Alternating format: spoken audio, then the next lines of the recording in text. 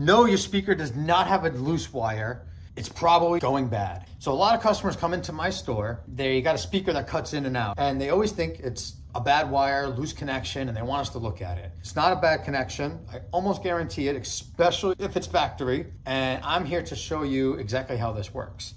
So in your factory setup, you get a plug like this, right? This is from a junk car, and it plugs in, it clips in, it is very secure, and the chances of this failing are extremely slim to none. I'm not saying it can't, but it's very low. Most likely what happens is you got a coil in that speaker, and that coil has gone bad, and it has a break in it, and you hit a bump, slam a door, and it connects. And you hit a bump, slam a door, it disconnects, and that speaker cuts in and out. Or when it's moving, it cuts in and out. So if you got a speaker that's cutting in and out, it's most likely, almost guaranteed to not be a bad connection like you think.